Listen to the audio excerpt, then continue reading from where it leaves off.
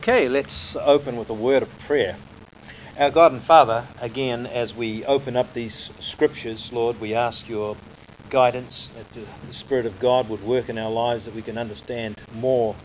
And, Lord, that it would not be just an intellectual knowledge, but, Lord, that it would gravitate to our feet and be incorporated right into our very walk. We ask these things in Christ's name. Amen. Right, well, we're in 1 Corinthians and chapter 16. And I'm hoping to finish off the book of 1 Corinthians today, and this will most likely be our last in the series. And so this is part 44. So we've had quite a few sermons on 1 Corinthians. Right near the end of the slide series, I put a slide in there which gives you a link to a place on rightdivision.com where you can see a series of messages I gave in New Zealand called Occupy Till I Come and or Occupy Till He Come. And you'll see in there a great synopsis of some of the major points that we learn in 1 Corinthians, because there's some really, really good material in there, and it would be good to get a kind of a synopsis of those things, and that's a good link. So last time we looked at some passages relating to this death is swallowed up in victory, and I asked the question, when will that saying be brought to pass? Well, very clearly the context here is the resurrection. There is no doubt at all that that's what it refers to. So death being swallowed up in victory occurs at the resurrection. Now we can talk about the fact that we have victory in Christ, but that's looking towards that time. We can say we have it because it's certain.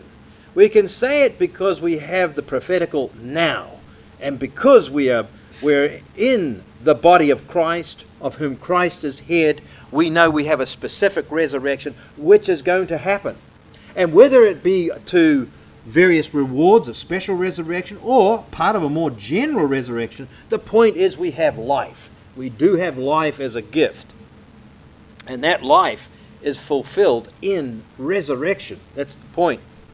And we talked about this idea of the flesh of Christ, that in many ways very different, because Christ did not have to die. He died because he took on the sin of the world, but he had no sin himself, and so his flesh was not corruptible.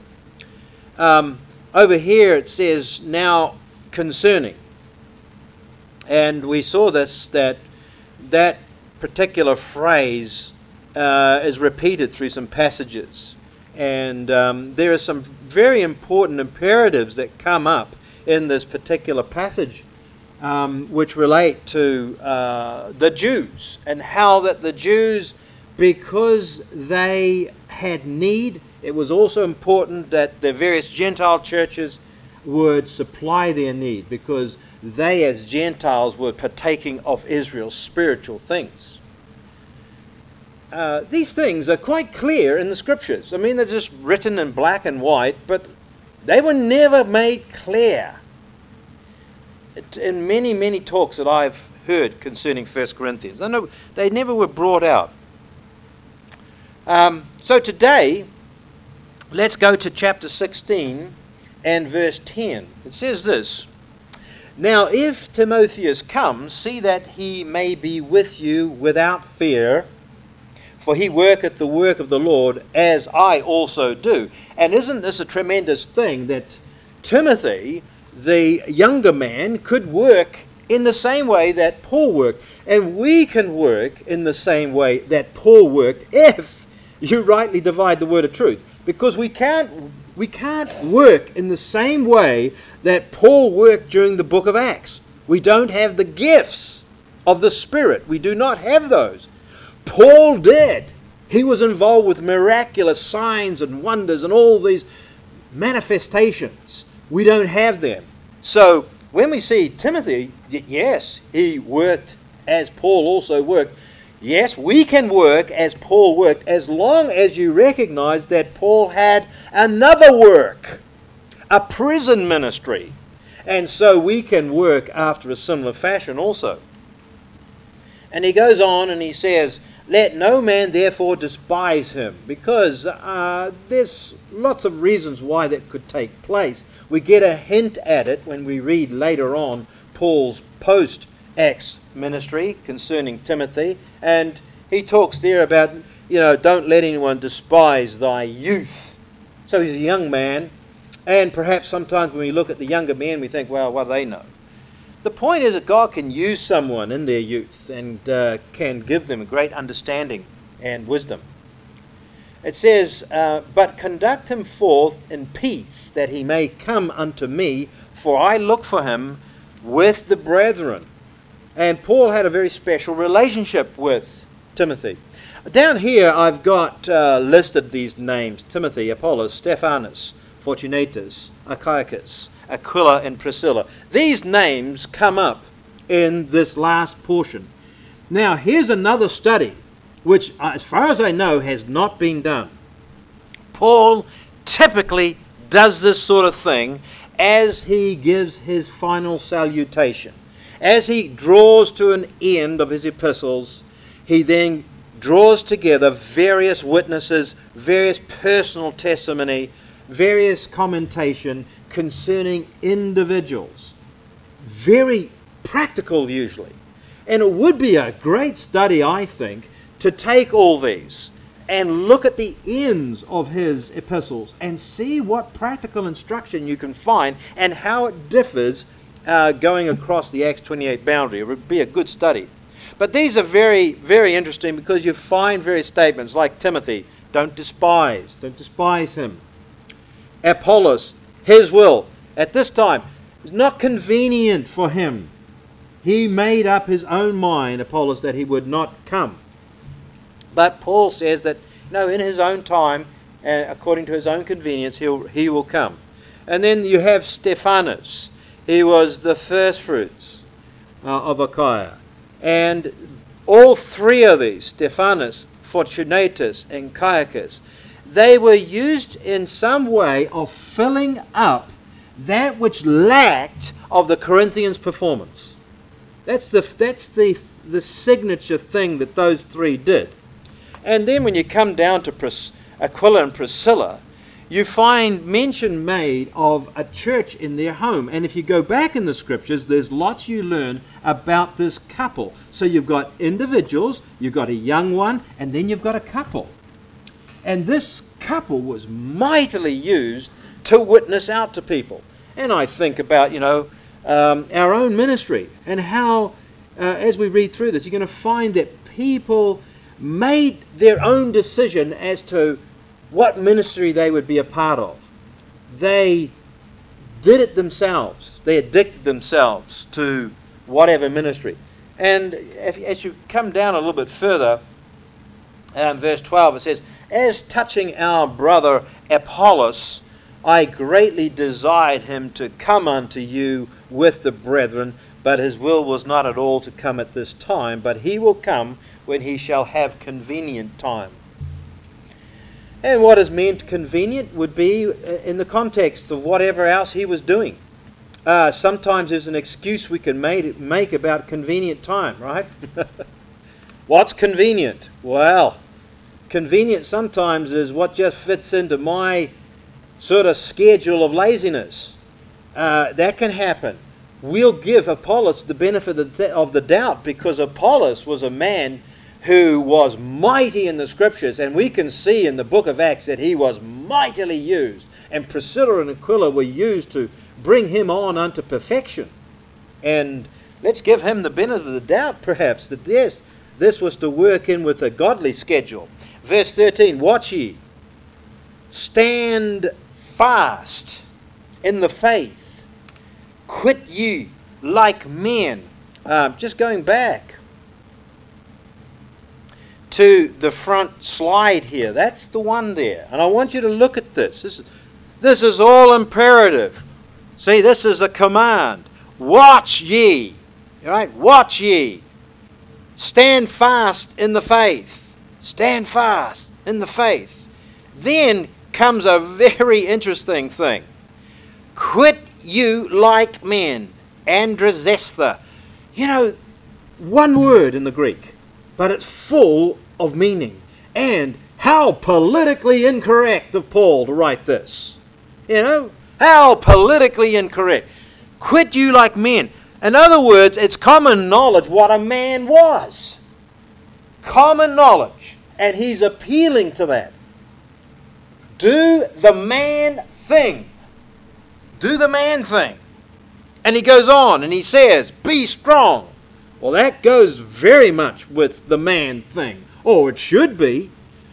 But what we have today is this airy, fairy sort of stuff that brings down the strength of the man and sort of somehow makes women more masculine, so that the two somehow meet between, and then there's this grayness in between there, that no longer is this partition between the man and the woman.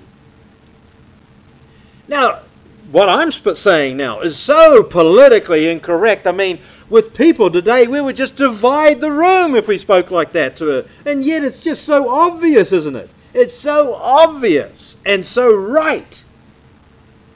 And more than ever, we need to proclaim it. We need to proclaim these things. Paul says it. Quit you like men. Be a man. There is such a thing as a man. There is such a thing as a woman. They are different, and they should be different. Thank God for the differences. Let's be who God intended us to be. And he goes on, he says, let all your things be done with charity. And I find this just beautiful, how that now he doesn't just leave that up to your own imagination as to what it would mean, say, to be a man. To be a man does not contradict the idea of doing all things with charity. It doesn't contradict that. It's a part of it. To be a man doesn't mean to be a bully. It doesn't mean to treat people disrespectfully. In here, I've got a picture of some of the scenes that accompany the founding of the nation. And when you look at the lives of some of these men, they were men. They were prepared to die for the cause, to protect their family, to protect their nation. Men. And I think it's a great thing to see. I beseech you, brethren, you know the house of Stephanus, that it is the first fruits of Achaia, and that they have addicted themselves to the ministry of the saints. Addicted, what does that mean? It means they ordained themselves. They set themselves to the ministry of the saints. They made a decision. They took the initiative and they took the responsibility and they went for it. Mr. Welsh in the John Birch Society, 1958, the year I was born, he took the initiative and he did it. He did it. Same here.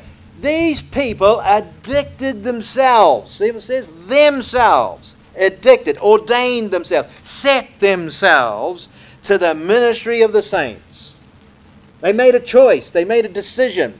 We all must make decisions in our lives as to how we are going to run this race. And understanding the Word of God rightly divided, man, does it help clarify things and help you to say, well, I'm not going to be a part of that ministry. Can't be a part of that. No, that's not right. No, I can't be a part of that. But what I can be a part of is this. And I'm going to do this. And do something with your life. Man, Champ and I were talking, about men. Ourselves specifically.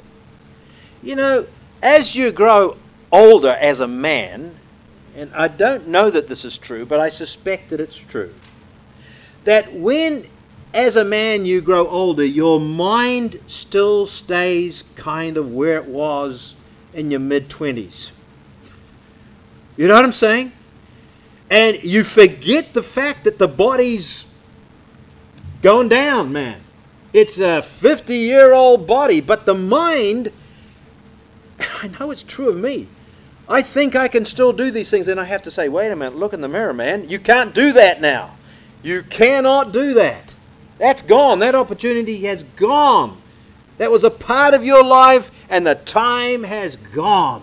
Okay, so you shouldn't be all sad about it. You should face up to that reality and say, okay, well, I can't do that, but I can do this. And this is my stage of life. This is where I am. And this is how I can make my mark.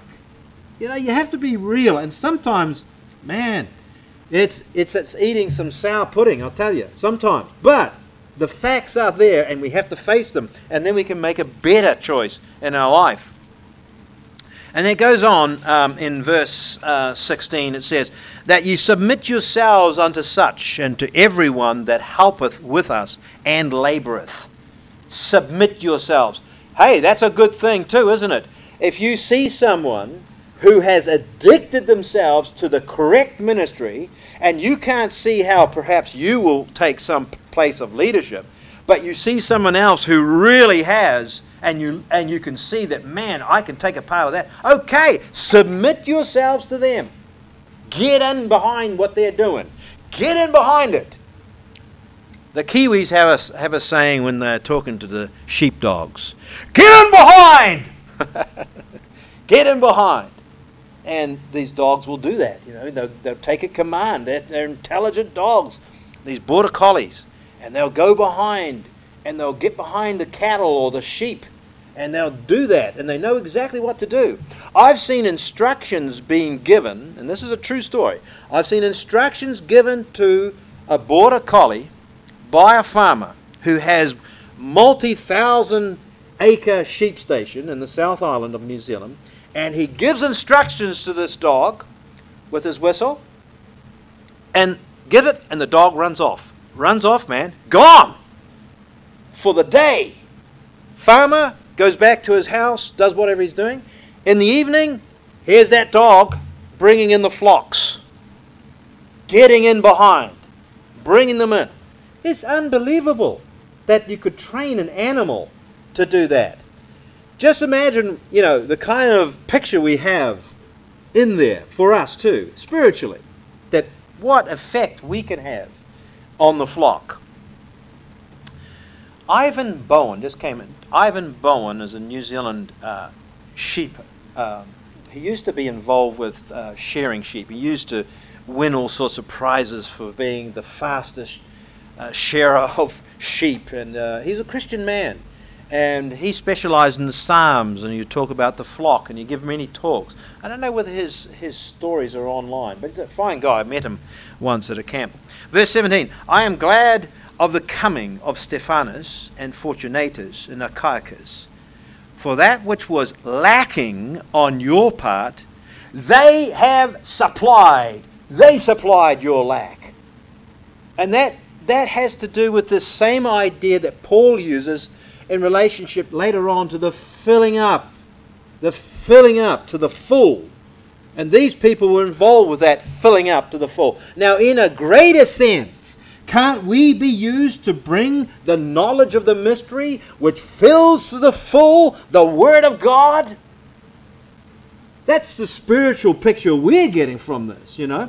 Sure, we can be used in a practical way in all sorts of different features and characteristics and examples we can bring to, but there is this matter of right division, and the fact that a sacred secret has been imparted to us through Paul the prisoner, and what we want to do is bring it to other people. We need to fill to the full their understanding of the Word of God. We need to do it. We can be like this Fortunatus and Achaicus and Stephanus.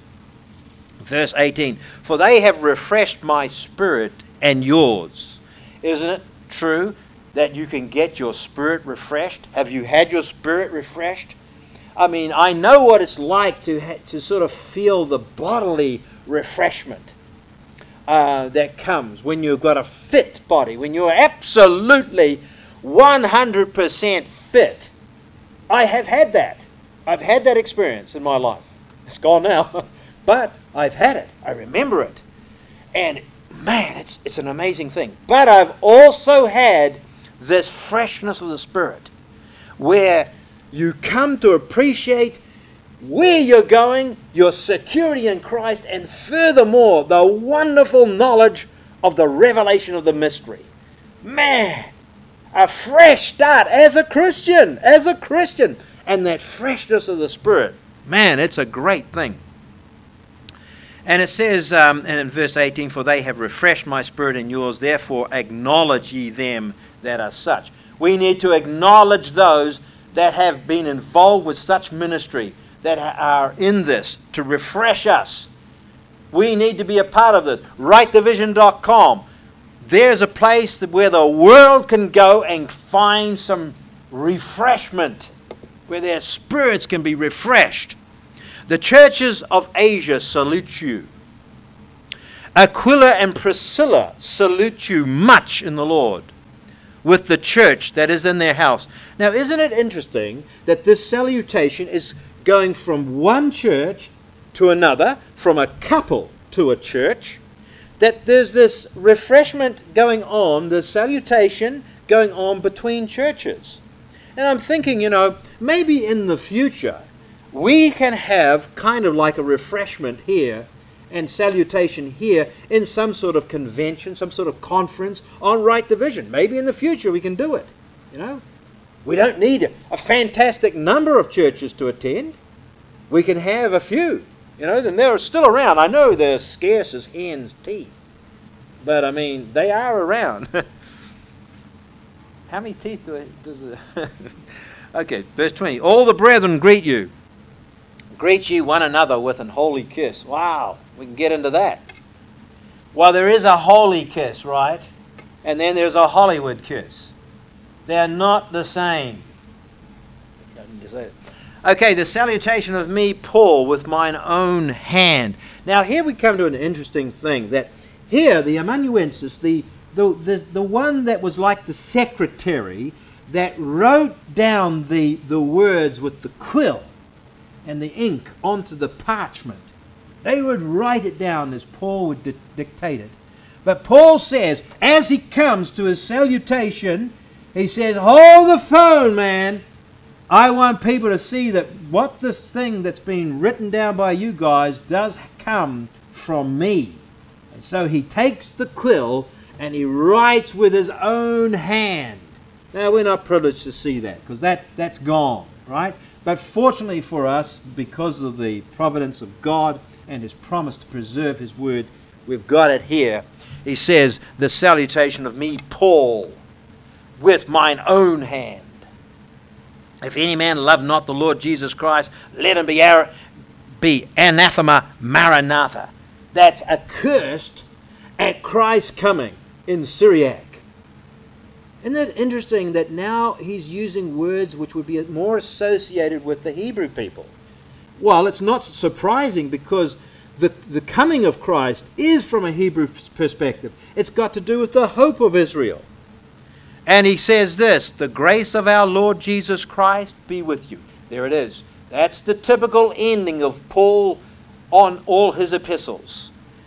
My love be with you all in Christ Jesus. Amen. My love be with you all in Christ Jesus. Amen. What a beautiful way to finish, with love, grace, and care. Amen. These words were said truly. Amen means this. Amen and amen. Verily, verily, truly, truly.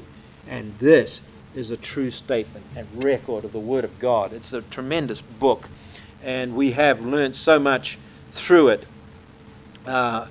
Timothy, Paul's beloved son. Apollos, mighty in the Scriptures. Stephanus, supplier and first fruits. Fortunatus and Achaicus.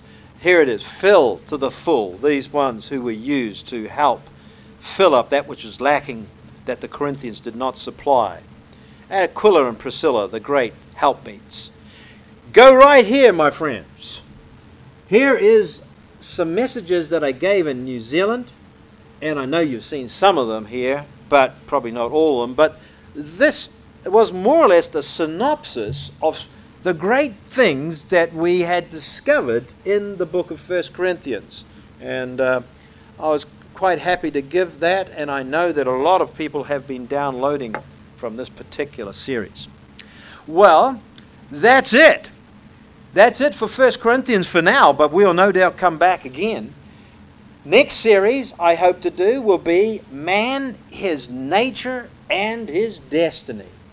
Let's finish with a word of prayer. Our God and Father, we thank Thee, Lord, for all that we have learnt, all that You have shown us. We ask, Lord, that we would be a blessing to others, that we would bring refreshment of spirit to others as we show the Word of God rightly divided. We pray that we'd continue to understand. We think of our children. Lord, we ask You'd bless them and keep them on the right path, and their children also, that they would come to know the knowledge of the truth, and that they would stay strong and firm, and that we'd see, Lord, a revival come back to America through our efforts. In Christ's name we pray. Amen.